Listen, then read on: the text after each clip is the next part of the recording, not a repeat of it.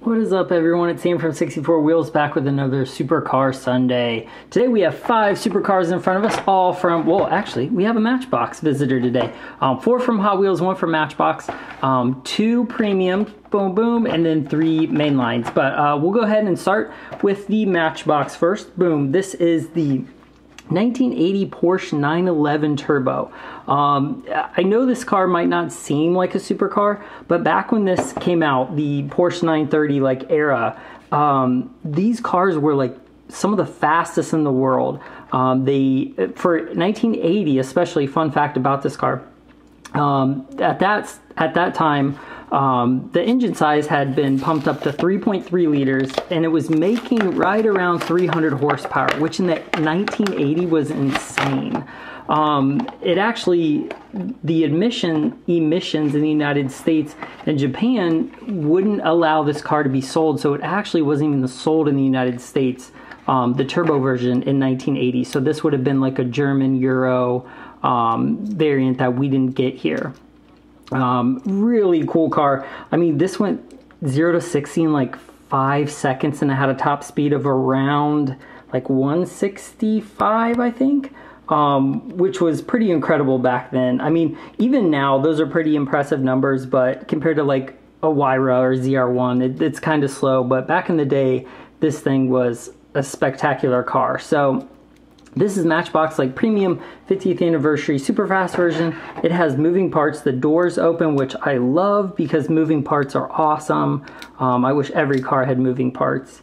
Very cool. And we'll put this, you know how we do it, we'll put them all on the turntable at the end and take a better look at them. But real riders, this is a nice car. Love that dark purple blue color too. So boom. The next one is one I really like. In real life, this is one of my favorite hyper super ultra cars, whatever you want to call them. This is the Aston Martin Vulcan, and this is actually the red edition from Target.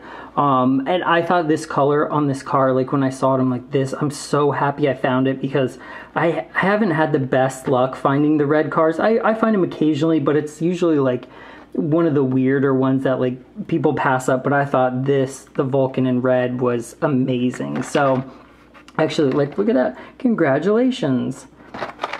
Cool. So if you don't know a lot about the Vulcan, I'm going to try to include facts when I do these Supercar Saturdays, just to make them to show how awesome some of these cars are. But the Aston Martin Vulcan, these were made from 2015 to 2016. They only made 24 of them.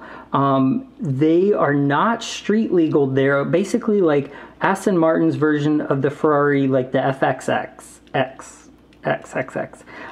Where you could only drive the car on the track at sanctioned track days, but the difference is that Aston Martin lets the customers take the cars home, where the FXX you could not. They kept them at a track or Ferrari or whatever. If you've seen the Top Gear episode with this car, I mean, this thing is an absolute monster. The only reason it exists is to just shred track times. There's no reason Aston Martin actually made this other than just to be badass. This car is spectacular. And in this red, oh my gosh, it looks awesome. The black wheels, I'm not a huge fan of the silver, but it does split up the body nicely. I mean, this thing is killer. Killer. 7-liter V12. It's 820 horsepower. It costs $2.3 million brand new. Very badass. Oh my gosh, so cool. I'm excited to put that one on the turntable. So, ooh, Porsche box. The next one is the Jaguar XE-SV Project 8. I really like this version because it's in green, just like a proper British supercar should be. I feel that's Ferrari should be red, British Aston Martin, Jaguar, all those should be green. And this one, oh man, look how killer that looks with the black wheels. This is a really nice casting, really cool car in real life. This, I don't know, I don't remember, I should have looked it up, but I don't know what the price of the XJ220 was, but the, is this Project 8? Is that what I said? Yeah, Project 8. These are $188,000. They have 592 horsepower, 5-liter supercharged. They go 200, or that's what Jaguar says, they go 200. They made around 300 of them, so they're pretty rare. This isn't something you're probably going to see at every Cars and Coffee. but I hope to see one day. I think this is one of the other cars I haven't seen in real life. They had a Vulcan in Cleveland for a while, but I was not able to see it. But that's one of the cars I'd like to see in real life too. But this thing is pretty killer. Looks great in that metallic green. So looking forward to putting that on the turntable as well. Boom. I love this next one. I like hoard these. This is the 2019 Chevrolet ZR1 Convertible in its premier color, new model for 2020. And this, like, I think it's called Sebring Orange.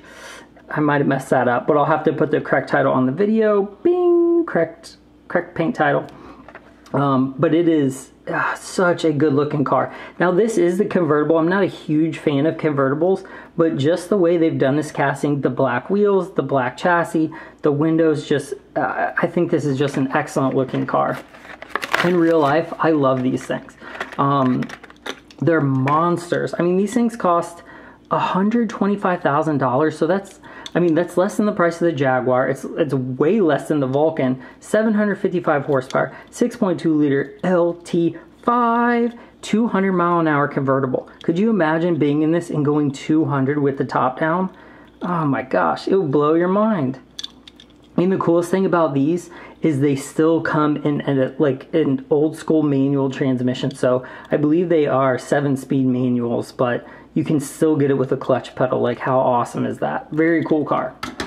So the very last one, ooh, and I think I'm gonna say this right. This is like the only car I think I know how to say right. The Pagani Huayra. So it's not spelled like that. It's one of those weird pronunciations, but this is one of the newer Hot Wheels premium lines, 2020. It is in the Gumball 3000 livery. Just a really nice looking casting, and it has those new wheels. I'll have to look up what those wheels are being called. I don't know what they're being referred to, but they look awesome. Like, I'm really liking all the new premium wheels that Hot Wheels come out. Like these, the 5-spoke, what are the other ones? I can't even remember what the other ones are. There's just a ton of really nice wheels that have come out this year from Hot Wheels. So it's a sign of good things to come from Hot Wheels. So, ooh, look at that beast. Very nice. Love the color.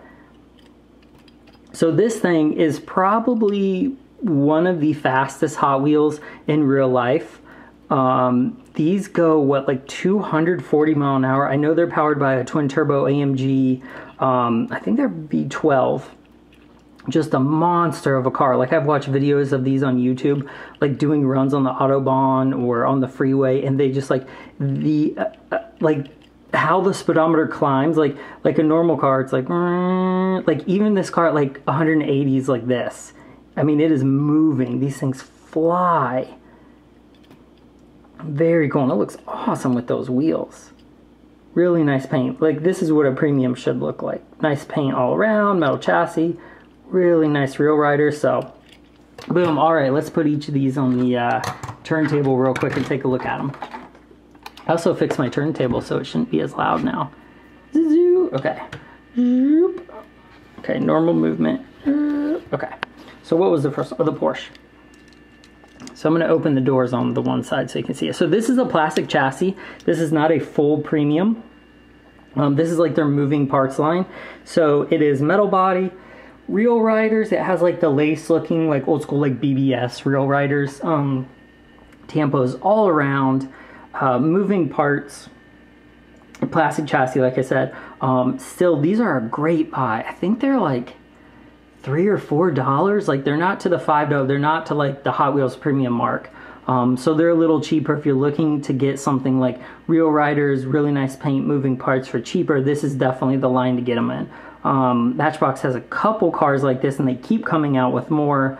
So keep an eye on this line, because hopefully they'll do a couple more like newer and older supercars like this, and we can feature some more. But if not, I'm going to still buy them. Like, their Crown Vic is really nice too. I'm going to do an unboxing of that pretty soon. So, and I didn't show the box as much earlier, so boom, the box has really nice art on it. So that is a killer looking 911.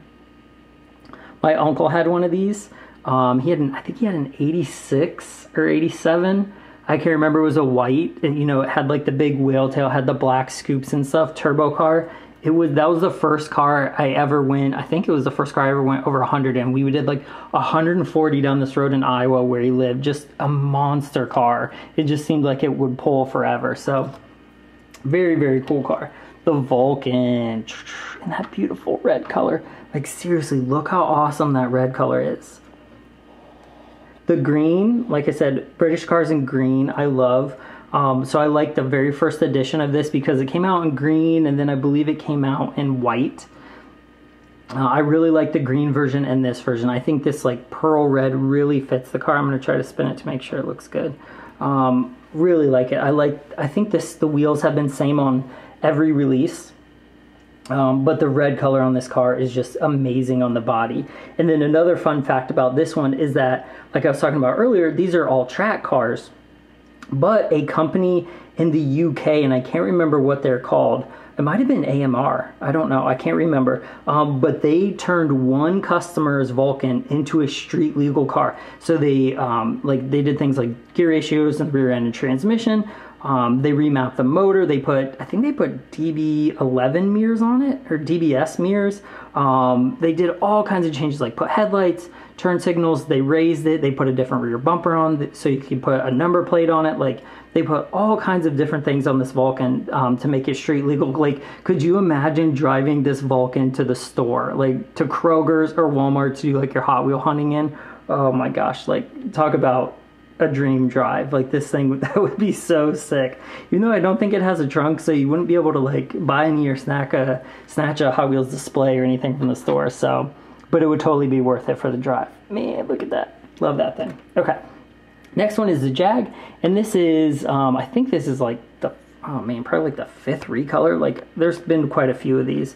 I really like this car. The casting looks nice. I think the wheels they chose to put on it are pretty nice too. It's a basic casting, but it has tampos front and back, which I really appreciate. Oh, it's rolling. It's rolling. It wants to run.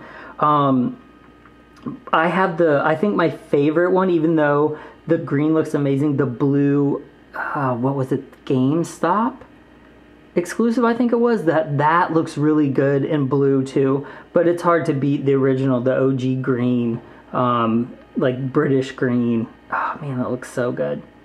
It looks so mean in the front. The black over the green just looks, it makes it look even more meaner. Looks like James Bondish. Very cool. Okay, next one is the ZR1. The lone American today. Look at that beast. Looks great in orange. The recolor just came out in like a dark navy, and then it has like the faster than ever style 5-spoke wheels on it, so it does have different wheels, different paint job, but to me, you can't beat the orange. Like this orange color just pops so much on it. And in real life, I don't know if you've ever seen one of these ZR1s in this color in real life, like you cannot miss them. They are so bright, and it just looks so fast. Like it looks like a supercar, even though it's like, I don't know if some people would consider a Corvette a supercar, but this thing is a supercar. Killer. Anything that goes 200 to me is a supercar. Very cool. I like that one. And last, but definitely not least, is the Huayra.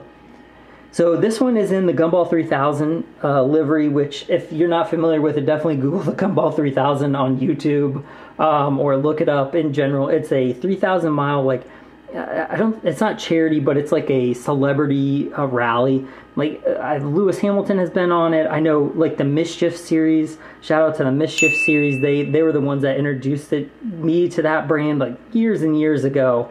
But it's just, it's outrageous to watch the Gumball cars.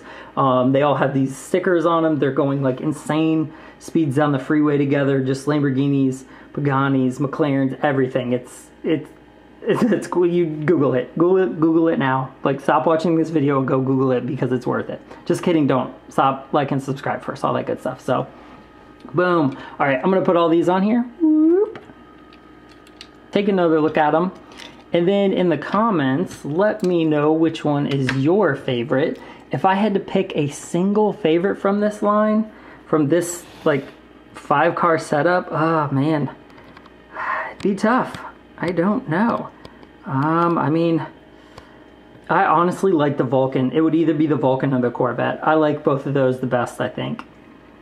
Oh, redo. Okay, I think I fixed it. My table was a little wiggly. It might happen again, but yeah. So definitely let me know which ones you like in the below in the comments. Which one is your least favorite? Which one is your most favorite, and why? And if there's any Hot Wheels, Matchbox, whatever brand supercar that you'd like to see, I can see if I have it or see if I can hunt it down and do an unboxing of it. But man, this was a pretty solid lineup. These are all winners. They're really nice cars, all excellent cars in real life. So boom, sweet. Look at all that horsepower sitting there. That's rad. So okay, well, this has been Sam, 64 Wheels. Follow me on Instagram, all that good stuff. Like and subscribe. I'm so close to 1,000 subscribers. It's like within reach. Hopefully by the end of the month I'll be able to get there. So I really appreciate you watching again. I do this for other fans and hope, you know, meet new people on YouTube, and it's been really fun chatting with people in the comments and stuff. So I look forward to hearing your opinion on all these cars, and we'll see you in the next one, guys. Thanks.